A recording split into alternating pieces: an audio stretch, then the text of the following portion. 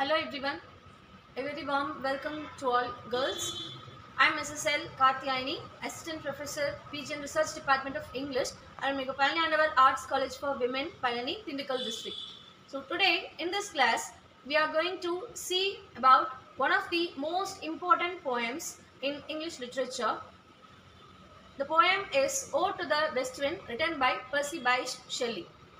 Shelley is one of the most important and remarkable poets of the Romantic period in English literature. Percy Bysshe Shelley is a most important person among the Romantic poets. So there are totally 5 Romantic poets, and one among them is Shelley, who is known as a revolutionary writer. He is often compared with the most famous Tamil poet Bharatiyar for his revolutionary writings. So Percy Bysshe Shelley had the revolutionary spirit since his college days, and from there he started a pamphlet called Necessity of Atheism.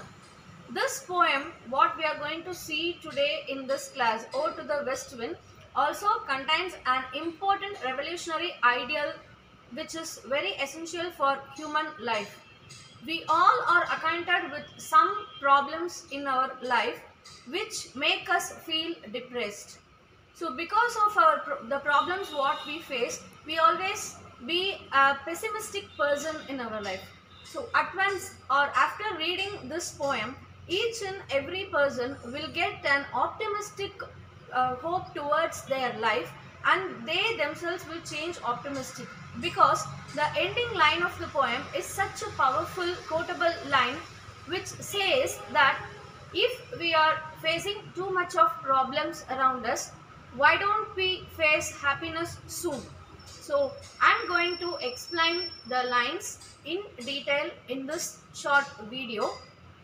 The poem Ode to the West Wind deals about the west wind which crosses Mediterranean Sea and creates a havoc among the marine organisms. And along with that, the first part of the poem deals with all these chaotic situation in the marine atmosphere, and towards the end of the poem, he has given such a beautiful, optimistic rendering which is very much used for every common man in his life. Thank you, and now the video continues.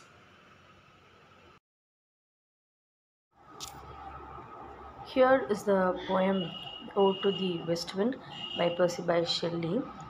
So the first stanza of the poem begins like, "O wild west wind." So the poet calls the west wind as a wild being, thou breath of atoms being. So it's a wild creature which is the breath of the season atom, thou from whose unseen presence the leaves dead. So from its presence is not clear to our mortal eyes, but the wind is present everywhere, and because of its presence, even the dead leaves are driven away from one place to another place. Those leaves are driven away like ghosts from an enchanter fling. So when an enchanter chants the mantra, a ghost flies away here and there, and it will be in a commotion where to rest, and upon whom it will dwell on. So like that, the west wind is now in full force, and it is in a commotion where to settle upon, and the force of the wind causes the leaves worn out from the trees, withered from the trees. Those leaves are spreading here and there, and these leaves and dead leaves and dead buds are taken to various places, and those buds are sown in some other places for new trees to spring upon. So that he speaks in the next few lines. Yellow and black and pale and hectic red, pestilence stricken multitudes. So these leaves, the varying colors of the dead leaves are, so some leaves are yellow, some are black, and some are pale. All the color has worn out, and the green leaves have become pale. Some have become hectic red, dark scarlet red, and some were pestilence striken. So some leaves were striken by the insects and some worms, and some leaves are torn because of the growing worms. Oh, who charioteers to their dark wintry beds. So he has wondered about who is charioting, who is the driver of this chariot, which where this chariot takes all these buds. The the season because of winter, all the leaves have withered down, and who drives upon all these leaves? The poetess wondered about that.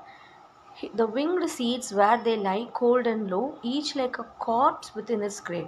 So each seed which is withered from the tree, and some leaves and buds, and some seeds will be half alive. Some seeds will be completely undead, and they can't give any new trees, and some will be half alive, through which even small plants can bloom out. So these winged seeds are cold, and they are lying cold and very low. It is very cheap and mean, each like a corpse within its grave. So the place where it is seen, the where the buds or seeds are seen, look like a grave. And he compares, the poet Shelley compares these dead seeds to the corpse lying inside the grave, until thine azure sister of the spring shall blow. So he also gives a statement that these seeds will still live inside the grave. They will be buried in the grave by themselves, and only when its sister, that is the atom's sister, spring comes up, these seeds will also give small sprouts, and it will also blossom into a plant and tree, and as years pass by, it will become a big tree. Her clarion over the dreaming earth. So here her refers to spring. Clarion over the dreaming earth. The spring will come soon, and before that, now it is autumn season.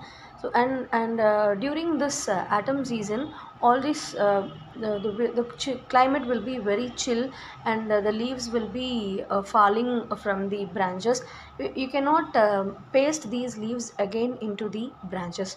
So the clarion which informs the arrival of the west wind. It fills the driving sweet buds like flocks to feed in air with living hues and odors, plain and hill. Clarion means the call, the sound blown out from a trumpet or any musical instrument.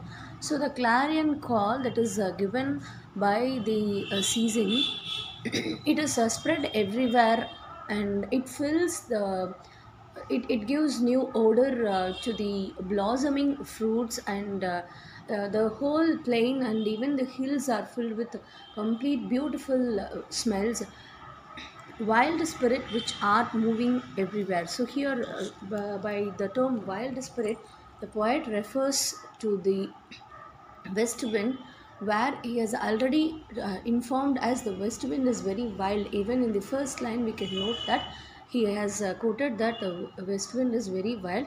Once again he comments the same word, wild spirit, moving everywhere. It moves here and there, it moves all over the world, and he calls it both a destroyer as well as a preserver.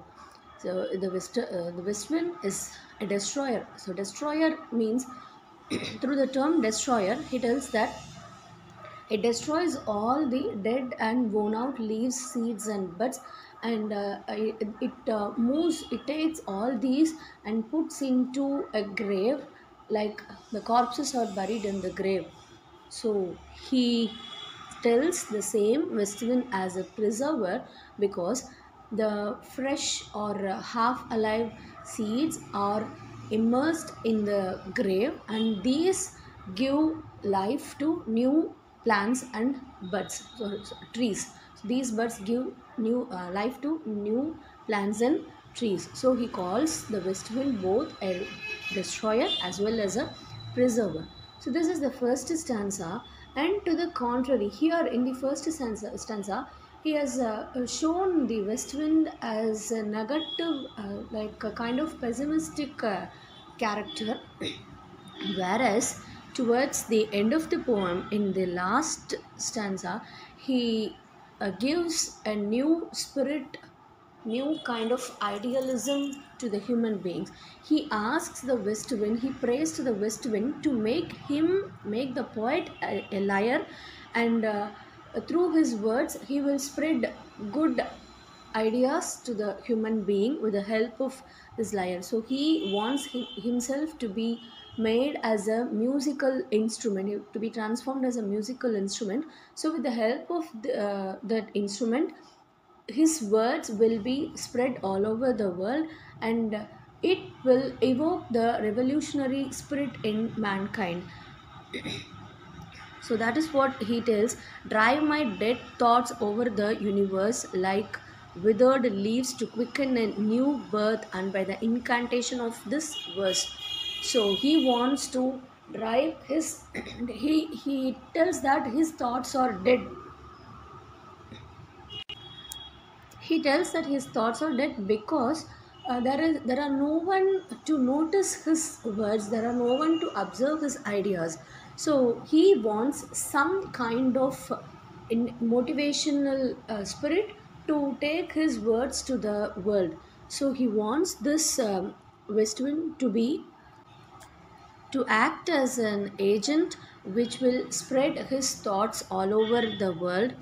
And towards the end of the poem, the most striking feature of human life is given by Shelley: the trumpet of a prophecy, O wind. So he calls the wind as a prophet.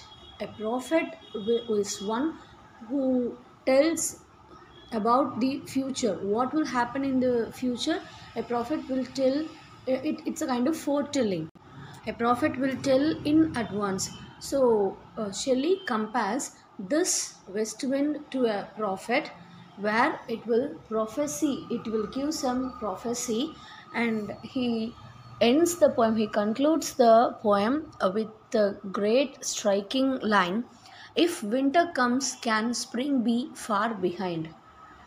So if winter, now it's winter season, and after winter, naturally the next season, spring, will come.